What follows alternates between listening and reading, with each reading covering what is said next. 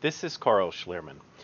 I am a solutions consultant with Beyond 20, and today's video will demonstrate a single form survey that has been built and customized to allow you to make changes to the actual survey itself without the need to publish a blueprint. So to demonstrate that, I'm going to go ahead and create a new incident. And I'm going to go ahead and run a one-step that is going to automatically close that incident, which will then trigger the automation process to go ahead and generate the survey itself. We have a tab down on our form arrangement where we're going to display the customer satisfaction survey. So as soon as that automation process kicks off, you'll see that we have the survey generated here.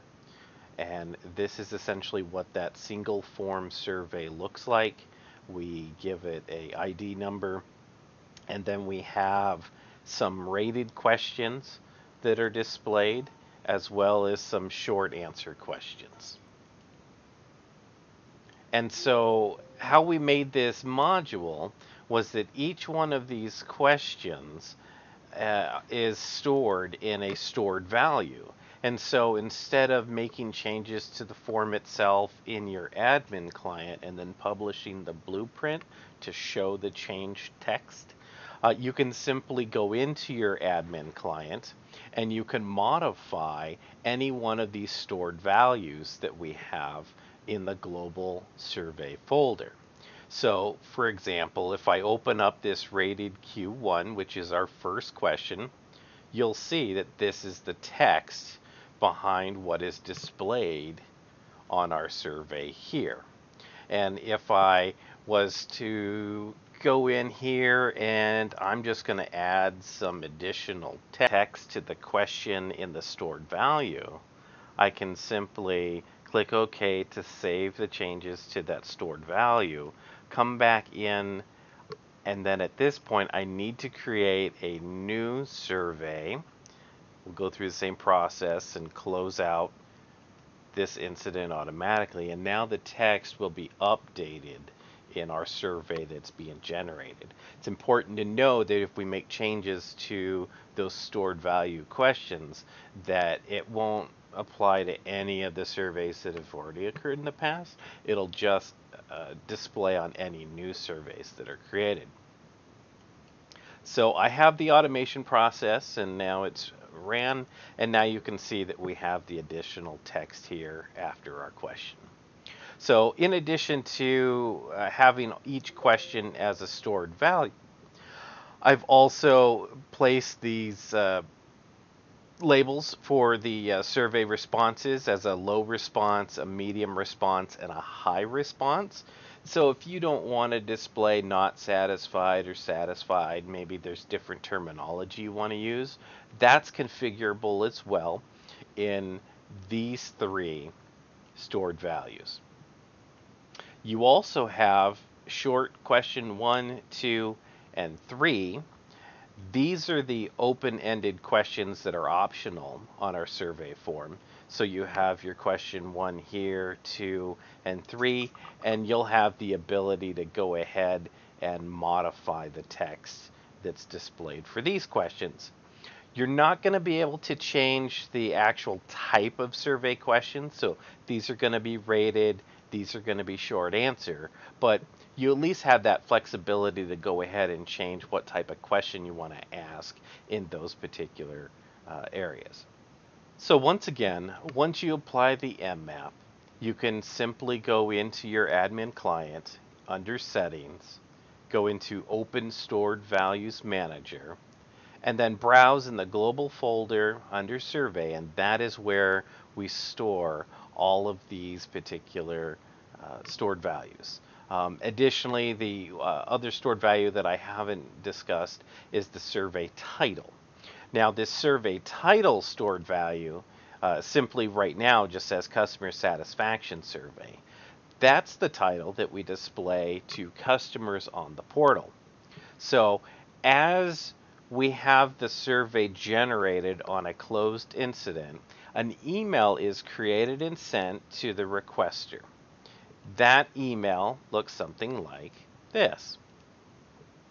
And this email is very basic in nature, but it essentially is sent to the requester and it thanks them for their incident, service request, and the number that was recently closed.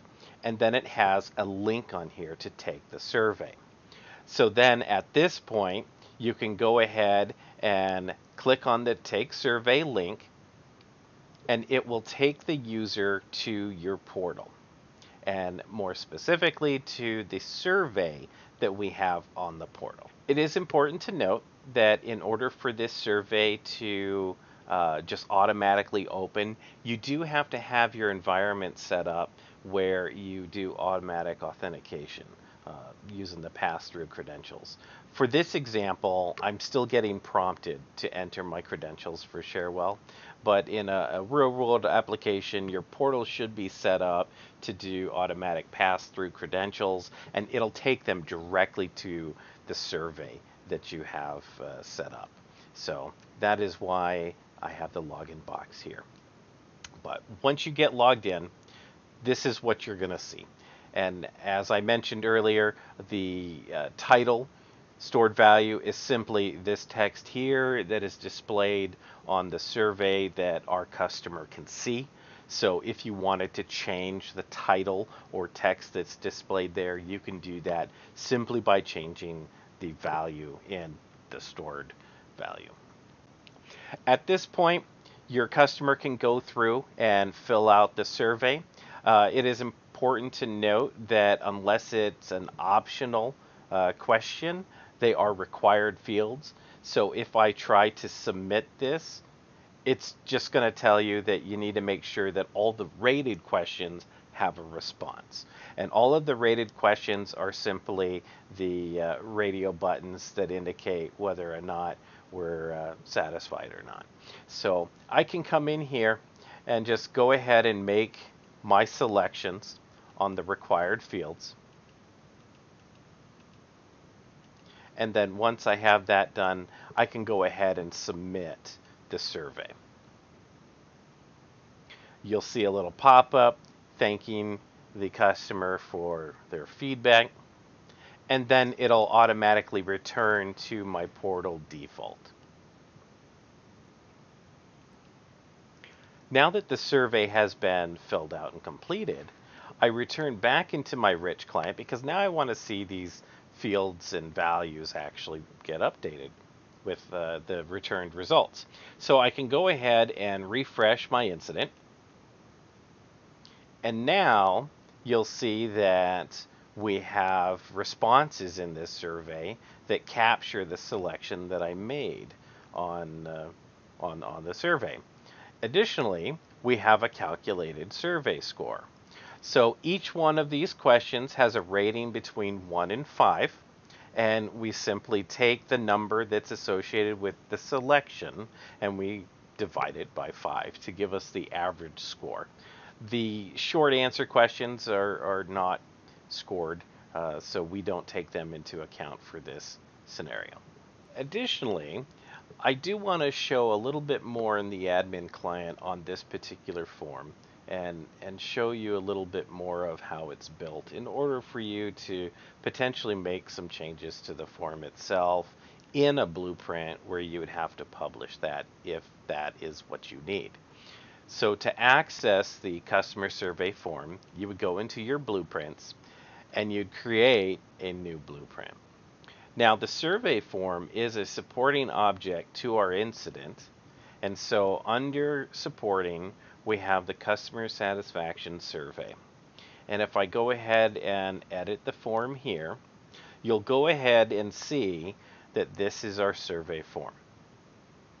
These are all the radio values that we have with our text, and then we have expression here that simply shows our score, or it shows that there are not any survey results.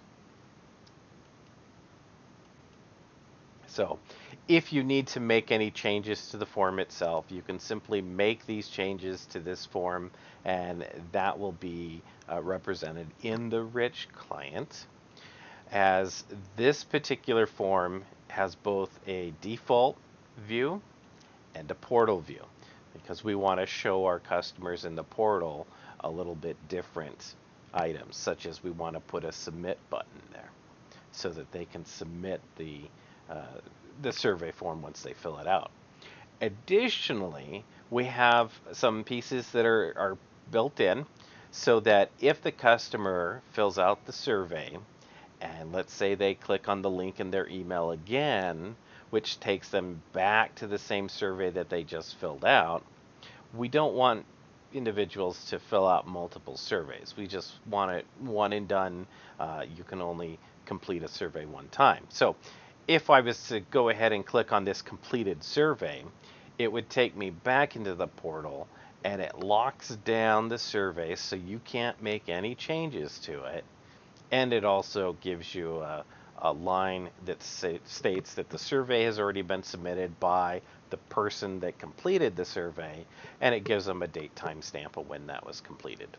So that way, once they submit it, the form's locked down, no changes can be made, and it doesn't allow them to change the survey or to continue to submit another survey. Now that we have our survey completed, I want to show you a simple dashboard that we have set up to demonstrate the survey results as a whole. So you can go into your dashboard manager under Global, under the dashboard folder, there'll be a survey folder. And in there, we have a survey dashboard that has been created. When you open up this survey dashboard, you'll notice that we have a few number widgets here where we display the number of completed surveys.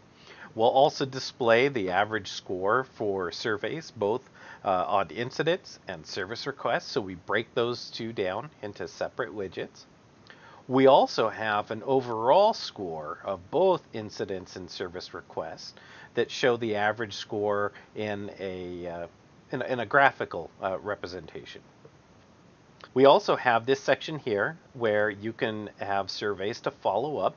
Once again, if we go back and take a look at our survey, if we take a look at our survey again, there was a question in there that specifically asked if they want a member of the help desk to contact the customer and discuss the experience. And so if this yes option is selected, our dashboard will simply query those responses and populate this widget with those particular surveys where the customer would like to follow up. And then our final widget at the bottom is just all of our completed surveys in the system, regardless of whether it was done through an incident or a service request. There are no limitations on this. It's just going to display everything in a grid, and you'll be able to see it all. And so that is a very basic survey dashboard that we have created for this single form survey.